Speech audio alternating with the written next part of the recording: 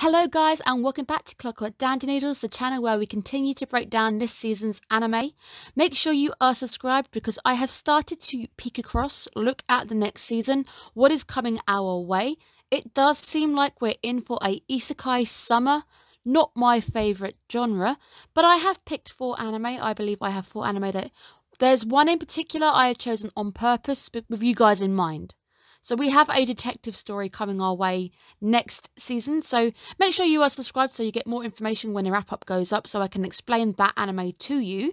There is a Discord for you guys to stay in a loop, get notified on your phone whenever videos go up. This video is slightly delayed. Why? Because I needed to rewrite the script a couple of times because I'm not going to lie to you guys. I'm going to be as honest as I can. I did not like this episode. And we're going to go through it. We're going to talk about the bits and pieces. So hopefully you guys understand and don't immediately jump to smacking the downvote because I didn't like something. I'm going to explain it. I'm going to go through the bits and pieces. There are some good bits. There's some okay bits. But I want to explain to you guys. So let's start from this top anyway.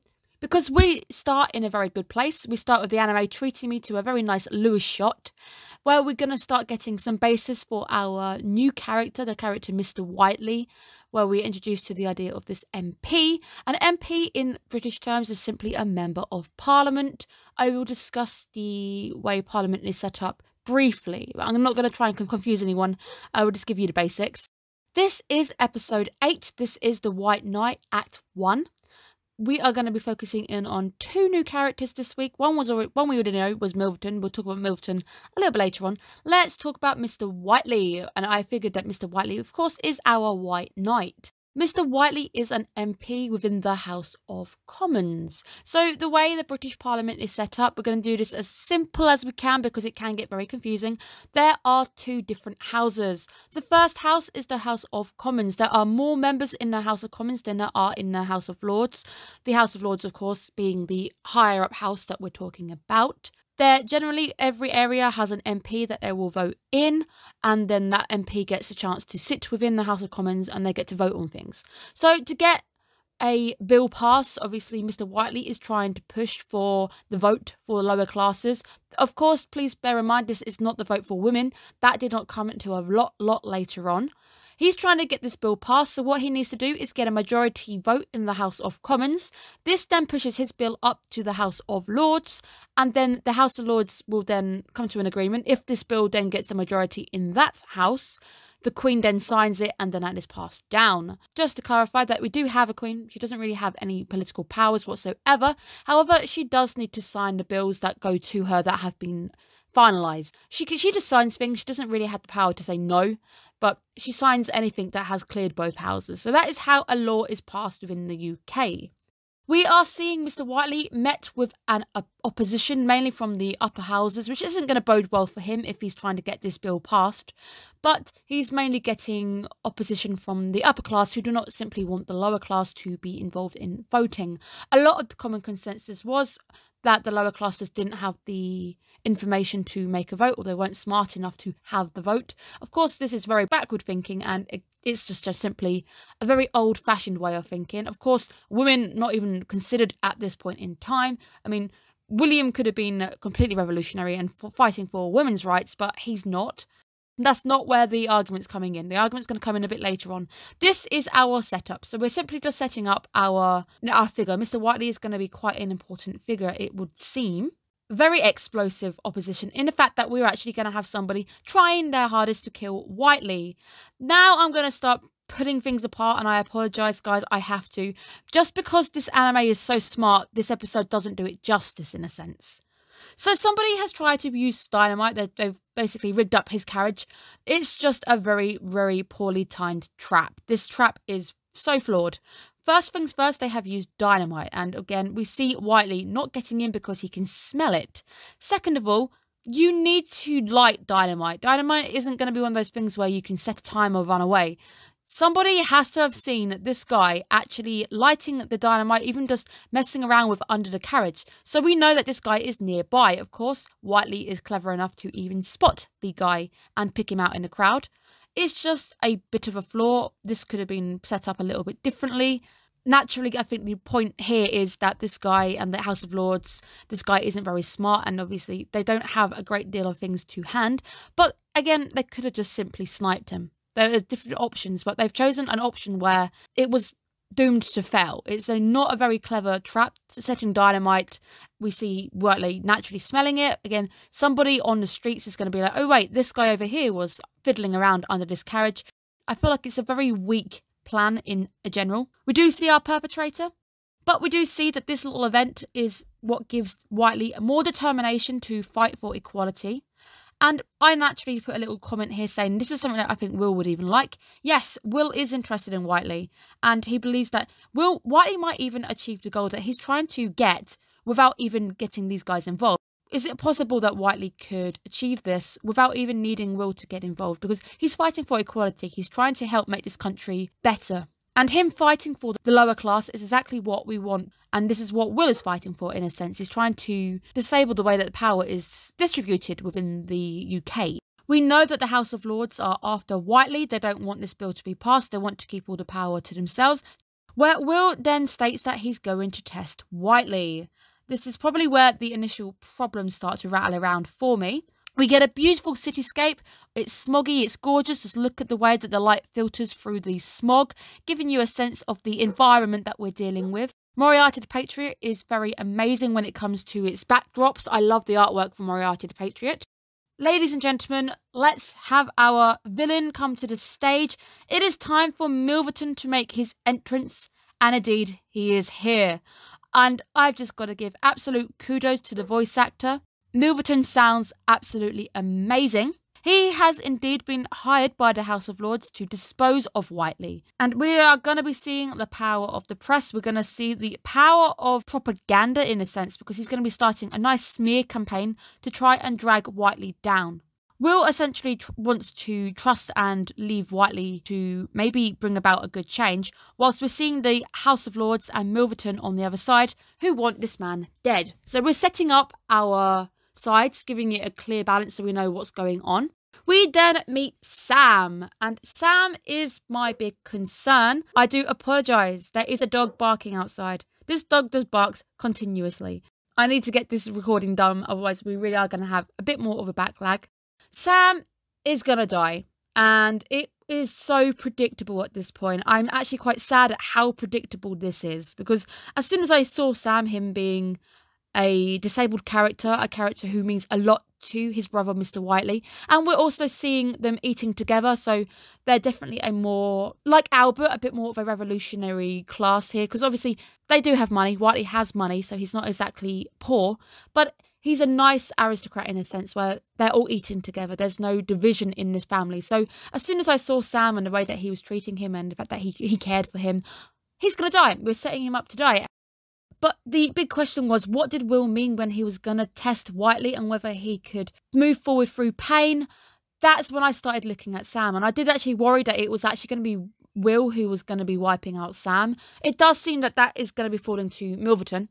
I think Will and his actions this episode are what really bugged me the most this week. Whiteley is receiving defamation in the forms of the press. This, again, Mrs. Milverton's area of expertise.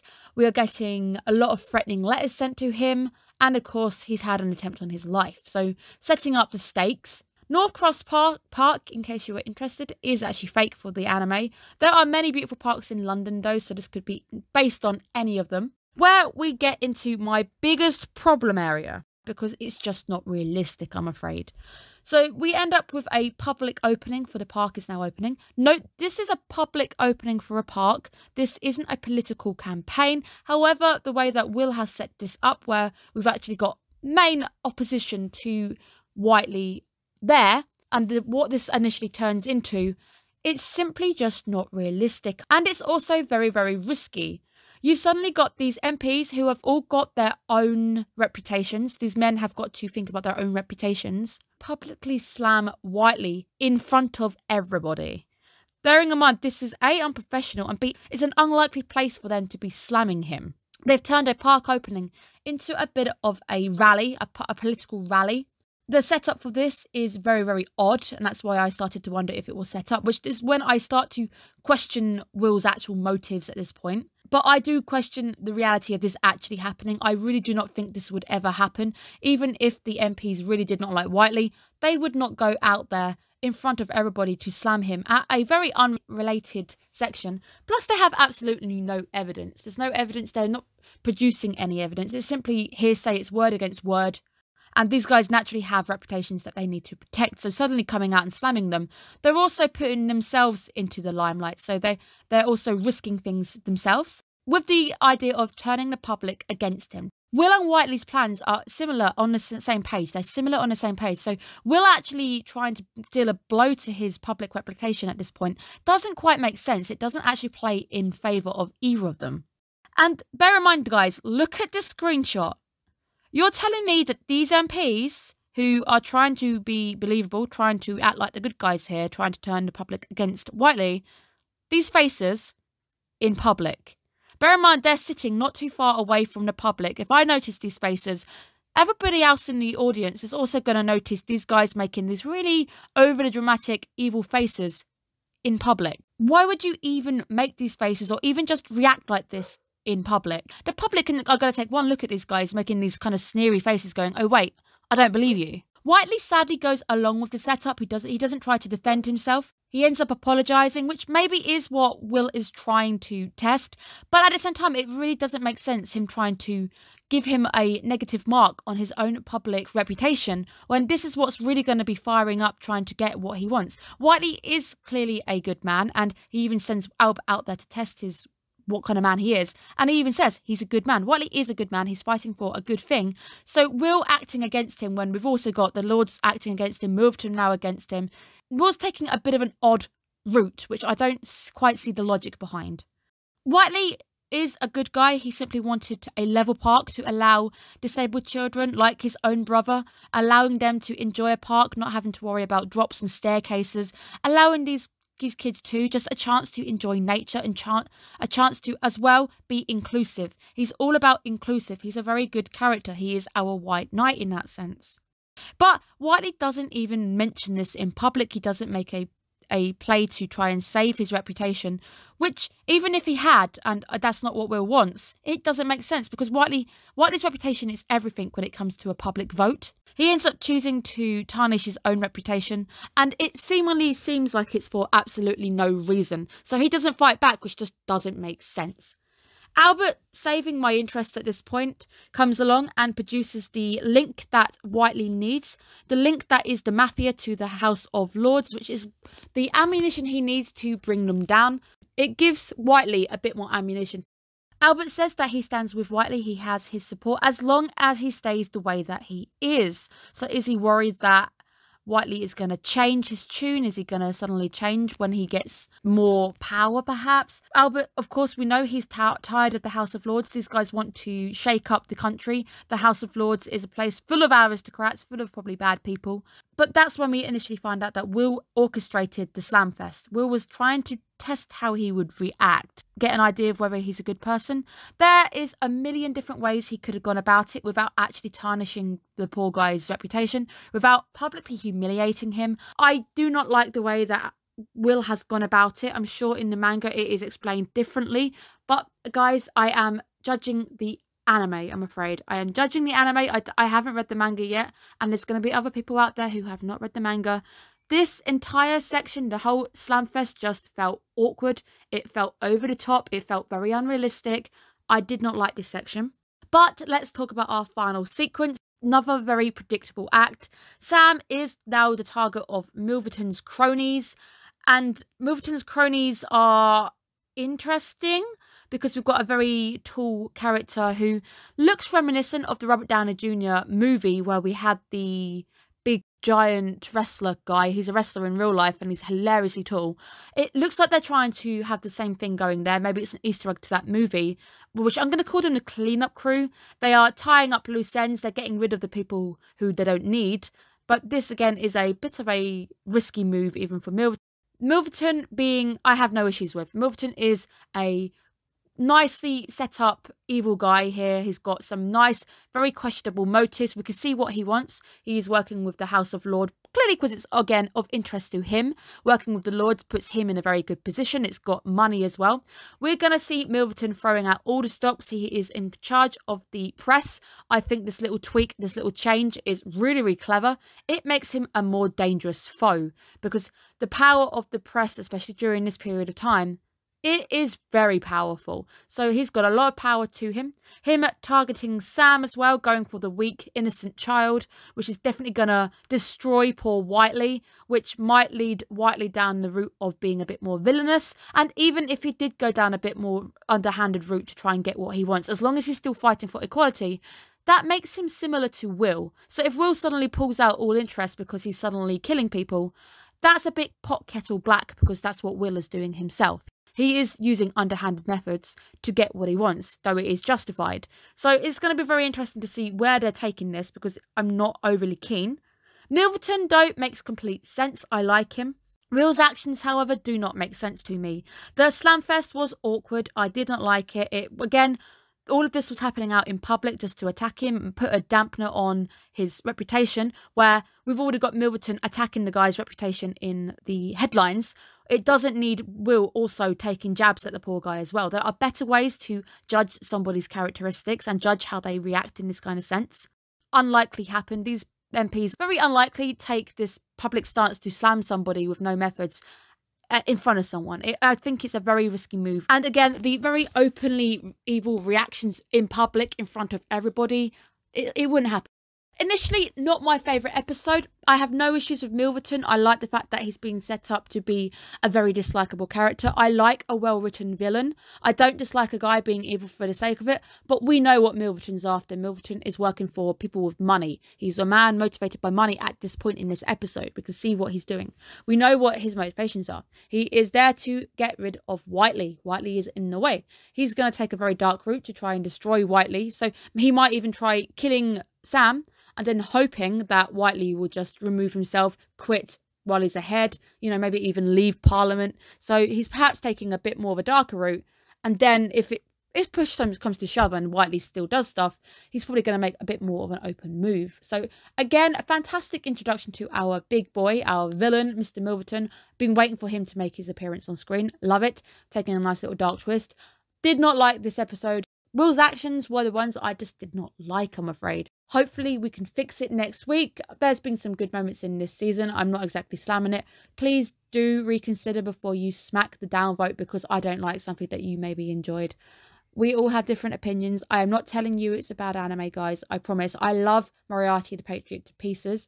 I do hope there is going to be a season 3 at some point because I really do enjoy the world that we have created. I think it's very good. We're just having a few wobbly moments where some parts just aren't as good as others. Because of how smart Will has been shown to be, him suddenly pulling out a plan like this, which is not very smart, it lets the anime down. It kind of lets Will down in a sense. I feel like they could have gone about this in a different way. But none regardless, absolutely cannot wait to see where we continue, where we're going next week. Watch out, Sam. I think your life is on the line. Can we stop that happening? Is Will going to help? Are we going to see Sherlock and Watson appear at some point? That would be interesting. I will see you guys again next week. Have a good day, guys. Make sure you're staying safe. Also, congratulations to Vivi. You pushed Zombieland Saga out of the running. This week's highest video now is Vivi, Fluorite's Ice Song. You guys are the highest commented video, but you have been dropping in views recently. So whether you guys could overtake Vivi, that's up to you guys now. Have a good day, guys. Bye-bye.